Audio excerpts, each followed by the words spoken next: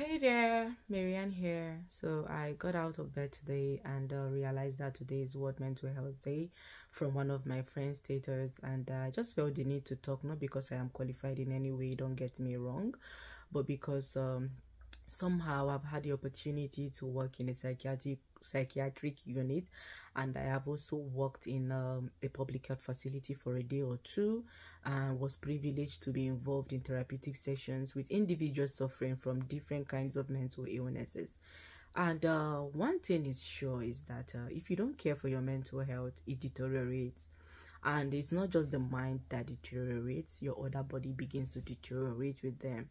And that is why on days like this, it is important for us to talk about coping strategies, how to cope, how to, sustain and remain still, even with all the noise going on in your head, the noise going on in your mind. Christians will say, "Oh Lord, silence the noise in my mind," because they believe that there's a higher power that can control what is going on.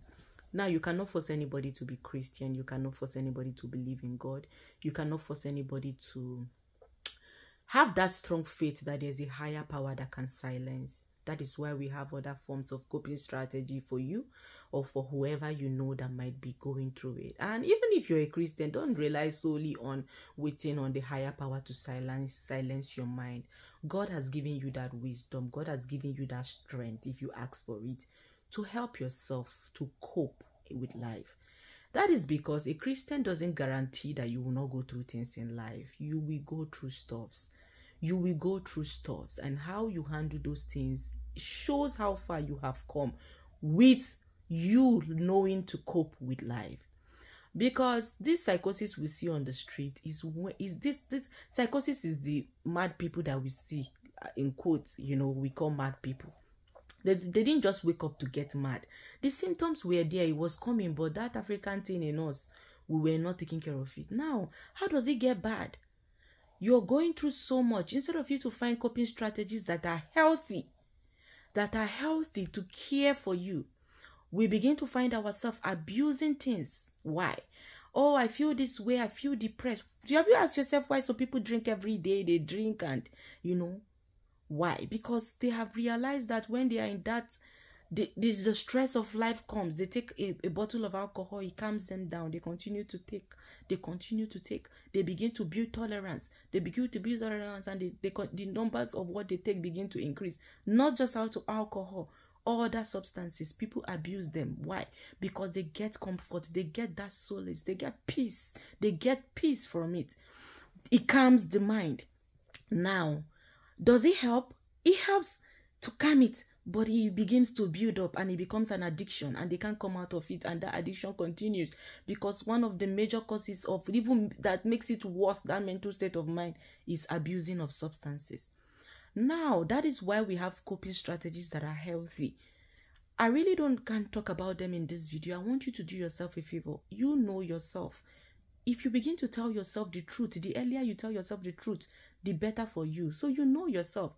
If you feel like you're going through anything that you feel like you've not been yourself lately, whatever the situation is, you don't have to talk to anybody about it, because I understand that it might be difficult for us to have therapists in Nigeria, even all over the world. Even here, getting a therapist is hard.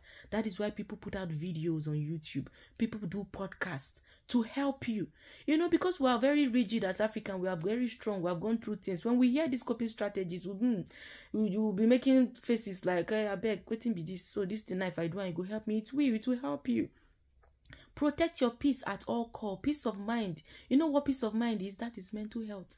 If your mind is at peace, you're well mentally. Why? Because you don't let things bother you. Is one of the characteristics of a good mental well-being. Protect your peace at all costs, whatever it is.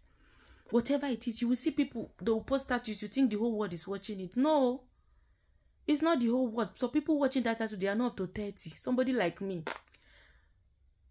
Protect your peace, whatever it will take you to protect your peace. If you are feeling uncomfortable watching someone's status, maybe the person's state of life is making you feel like, I am not doing well for myself, block the person. It's normal. Block the person so that you don't begin to feel like you're not doing okay. If anybody's status is too toxic for you, mute the person. block the person, remove the person's number if you don't have any need for it. These are strategies, some of the strategies to help you, because by the time you are there, you are seeing all those things, you'll be sad. It leads to depression. From mild depression, it gets to moderate, it gets to severe. We will not understand the importance of coping strategies until we go and tell ourselves the truth and begin to learn to cope. The video will always get long. I've done this video like 100 times. It's still exceeding 5 minutes. Please, the essence of this video is for us to learn to cope with life. Because whether we like it or not, something must happen. How do you intend to cope? Do you want to be using substances? Yeah, it will give you that peace.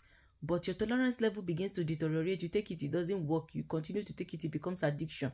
Breaking from that one is even worse than mental illness.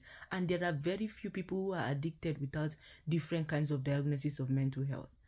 Yeah, so just take care of your mental health. It is very important. And good luck to all of us. I am not a certified therapist. I am just sharing my thoughts.